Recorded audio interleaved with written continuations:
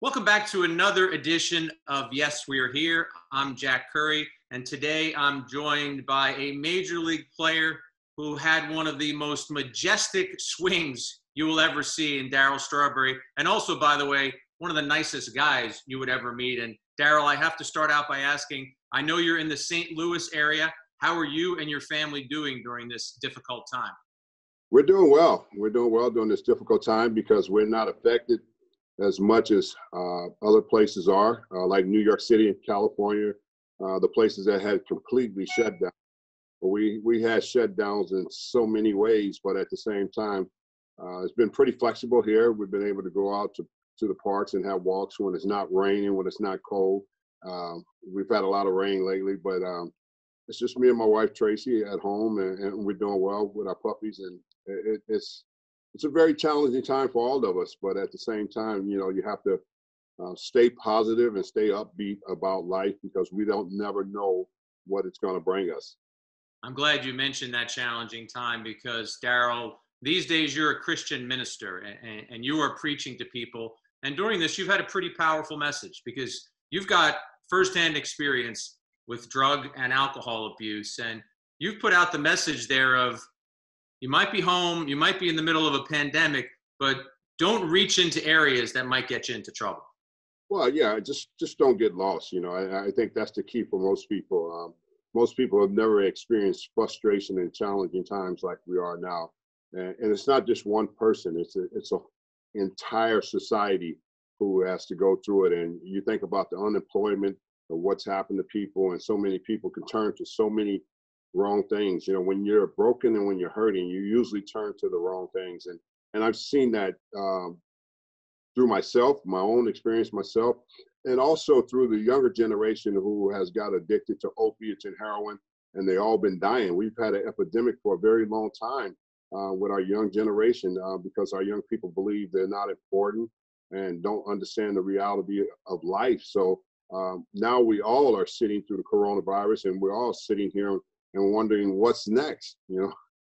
What is next? We don't know what's next. I just know that people need to be patient, and they need to really find some type of faith for themselves, because this is probably the beginning of so many different things that's going to take place in our society. And I think a lot of people are not prepared. And when we're not prepared, things happen like this, like the coronavirus, just like 9/11, when that happened, we were a country that needed to rally together. And through this process here, we all need to rally together. We all need to come together with the government and the president, and we need to get on one board. We need not to be pulling against each other because we're all in this together and everybody's suffering right now. Darryl, you did a book a few years ago, and I love the title of this book. It was called Don't Give Up on Me. And you wrote very graphically and in a lot of details about all of your struggles.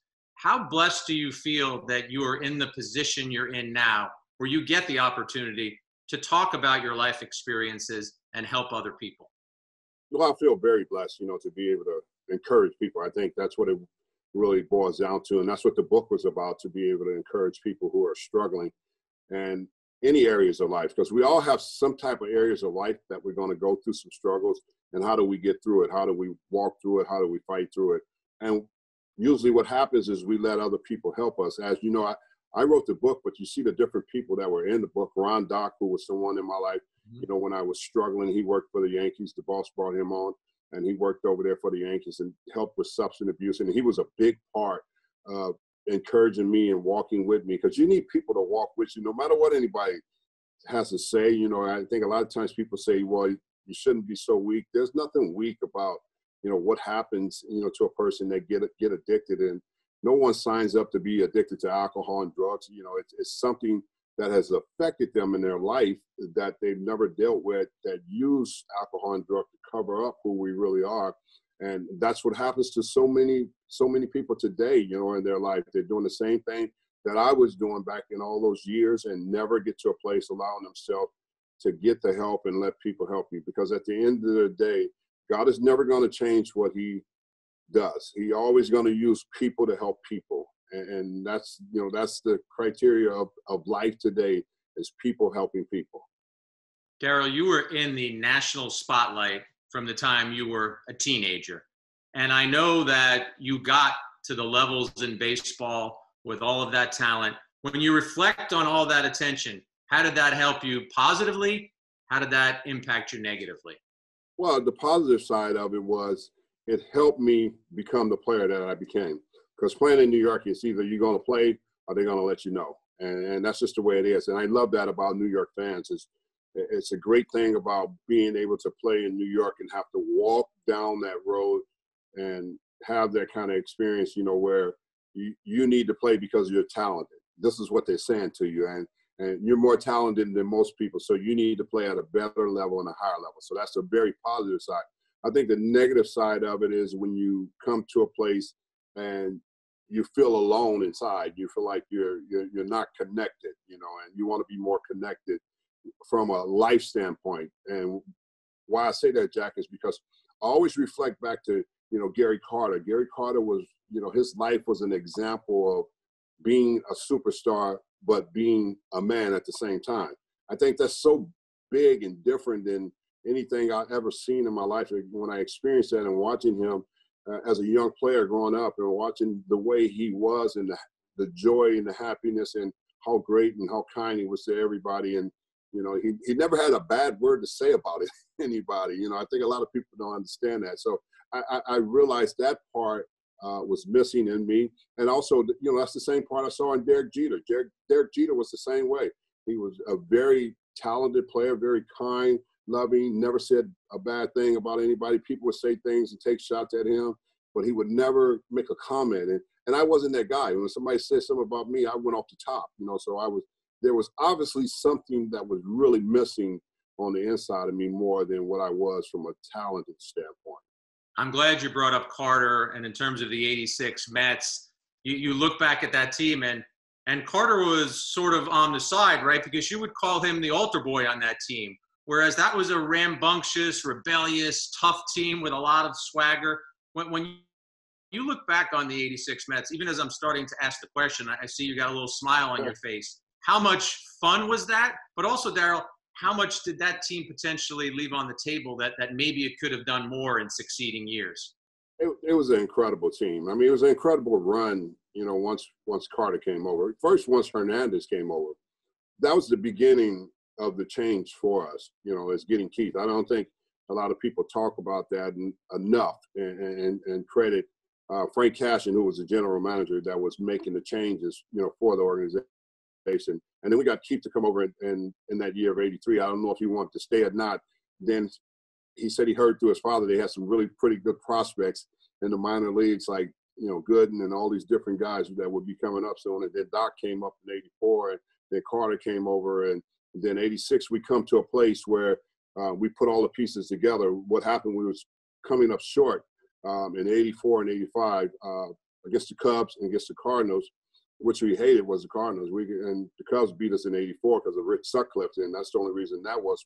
We still had a great year. But Carter comes over, and Carter makes a difference in who we are. He gives us that right-hand solid bat in the lineup, and he's a catcher, and he can handle the pitching staff. So it brings a different meaning to us when we come to spring training in 1986. And our first meeting was Davey was like, we're going to win it all. And we kind of just like looked around and thought to ourselves, yes, we're going to win it all this year. And we actually started off the season that way, like gangbusters, insane, crazy team. We fight, we do whatever it takes. But Carter was such a different. Carter, Mookie Wilson probably was two different guys that would always sit in the front of the bus or be in front of the plane, and they were quiet and they were different, and they were drinking milk while everybody else was in the back. And while everybody else was in the back, and we were just having our way with drinking and being crazy. So, but at the same time, we played together and we stayed together, and that's what I love about that group of guys. We were on one accord together of winning, and I think that was the most important thing. And of course, Jack, we probably left a lot more on the table than we should have. We should have had more success in the next year, but we lost our whole pitching staff. Nobody really talked about that. At 87, our pitching staff went down because you can't go anywhere if you don't have a pitching staff. I don't care how many bats you have in the lineup, but we had a great pitching staff, 86, and then they got hurt in 87. Then 88, I think 88 team was better, and we gagged it. I mean, we gagged it against the Dodgers. There's no question about it. We lost that series. We should have never lost that series to the Dodgers. We've been killing them all year, and we go into the playoffs and we lose that series. Sosa hits that home run off the dock. I don't know how high Shelby go on 2, and he ends up getting a walk, and then Sosa comes up and hit a home run to tie the ball game up, and we go on to lose that series in Game 7, which I thought Sid Fernandez should have been pitching Game 7. There was so much that happened in 88. David Cohn wasn't with you guys in 86. You get him in 87. He has told me that 88 was the year. As you just said, should have won that series, and he takes some of the blame because he had the early start where he had talked to a Daily News writer, Bob Clappish, and that got the Dodgers fired up. But Coney thinks if the Mets win in 88, that would have been the springboard. Now you've got 86, you've got 88. You're feeling as if you're impenetrable, and history may have been written a lot differently for 89, 90, and the years after that. No question. That definitely would have been the springboard. And it wasn't Coney's fault. You know, Coney was a complete gamer. No matter what he, did the article, write the article. If that had to fire the Dodgers up to beat us, then so be it. But we should have won that series. There were things that we should have done different in that series, especially going into Game 7. Not to take anything personal away from Darley, but I just thought Sid should have been starting that game. No question about in that game, because Sid was a different type of pitcher, and Sid was a pitcher that didn't have to think so much. He hadn't had to worry about pressure being on him. Sid was the kind of guy he just goes out there and pitch. And Coney was phenomenal in that series. He had one rough game, but that's part of life. But Coney was always a big game pitcher for us, and that shouldn't have been a reason for us not winning that series. We should have won that series. I don't want to speak for David, but I know in writing a book with him last year, Full Count, he loved you as a teammate, loved hanging out with you. And one of the things he spoke about said, let's look at Darryl's career. 17 years, 335 homers, 4 World Series rings, 4 top 10 finishes in the MVP, while battling substance abuse problems, while conquering colon cancer. And Coney said, a lot of people want to say Darryl should have been a Hall of Famer. 1% of the players that ever play in Major League Baseball make it to the Hall of Fame. Cohen's point was, can we celebrate the career that he had? How do you react when you hear people saying, wow, Darryl should have had a plaque in Cooperstown, but it didn't work out that way? Well, I don't really think about that, because I think about the fact that I'm grateful that my life turned out the way it did. I'm grateful for the struggle. Because it allowed me to get well more than anything. Because greatness is good to be recognized, from what you did. And, they talk about you in the Hall of Fame. But at the same time, every player dream is to get to the major leagues one day and be successful. And I just felt like I was very successful. I felt like I had some very special relationships and close friendships. Me and Eric Davis and Chris Brown growing up together, and our dream was to play in the big leagues. And we got a chance to play in the big leagues coming from South Central LA, and then having the teammates that I had, like I said, the 86 Mets, the Animal House team. I just love that team. It was a team that you thrive coming to the ballpark every day. I think the media even thrived coming to the ballpark to see what we had to say, because they knew we had something to say, because it was a lot of chirping going on in the clubhouse, and it was just fun. It was fun what baseball was like. And then Coney comes over, and Coney becomes one of my best friends, and he becomes one of the guys. He becomes one of the guys, part of the Scum Bunch. And we just had a great time together, playing baseball and achieving great things, regardless of, the failures of life are real. And I think about all the guys in the Hall of Fame. You think about those that have walked in there. How many that you can really count on your finger that really lived a clean life, didn't have some kind of issue, some kind of problem. It's a lot of men there that has a lot of problems, a lot of question marks on those guys too. And, they still question, some of the other guys are questioning the guys that did steroid, but you did something too, that's so unfair for guys to be able to, point fingers at people, because we know that life is so hard and so difficult and so challenging. But at the same time, developing real friendships throughout the game was really important to me. And those guys I played with in the 80s and the 90s, those Yankee teams I played with in the 90s, I developed some great friendships with a lot of players. and just like in the 80s. So I can say that I'm truly blessed to be able to play in New York City and play with these guys and have the relationship that I have. Darryl, 1995, you complete a drug suspension, and George Steinbrenner signs you to the Yankees. He received a lot of criticism for that, but he believed in you, believed in giving you another opportunity. When you're going through your life's experiences in your head, how high on the list is George Steinbrenner for giving you that chance? George is number one on my list because let me tell you, Jack, I'm better today because of him believing in me, regardless of what anybody want to say. And they can say, yeah, you had other people in your life, but he was the only person, that talked to me about the fact of life and really having troubles, and everybody goes through it. I mean, I sat in his office and he's like, everybody has problems. Everybody has trouble. He goes, look at me. They suspended me from baseball. It was a personal one-on-one relationship with me and him, talking about real life and stuff like that. And a lot of times people didn't know that. He didn't just sign me. He actually cared about me. He cared about my struggles and knew they were real and understood them, I think. And I think a lot of times people didn't give him enough credit, for understanding people's battles and struggles. And then for him to bring me over to the Yankees and allow me to, be a part of the Yankee organization, it was just an incredible time that I will never forget. I had to be accepted, coming over there. I wasn't accepted so much in '95 with Buck Showalter and those guys, but I was accepted because of Donnie. That's the reason why I was accepted in '95 when I came over. And then when I came back, in '96, with the team again, that process with Joe Torre and them, they brought me in there, and Joe accepted me. He accepted me regardless of all the things that people were saying and doubting. I saw his trust in me as a player and watching me grow as a player over there for them and becoming the guy that I became over there for those Yankee years. You contributed in 1996 to a World Series team. You end up hitting 11 home runs. But the 98 year really stood out for me. You had 24 home runs in 1998. You're 36 years old at that point. You have an OPS for the season of almost 900. You were a menace to opposing pitchers. It was the old Darryl coming back. What do you remember about how things were going so well for you in 98? I remember 98 was just like a fun year because 97, I hurt my knee and still was recovering from 98 going into 98. And I just felt strong. I felt strong mentally, I think, more than anything. And I felt like I had a role to play with the ball club. And learning to accept your role was so important, coming from being a star, in the 80s, and now you're playing on a team with a bunch of young stars. And I was able to accept that and able to accept, fitting in wherever I could fit in.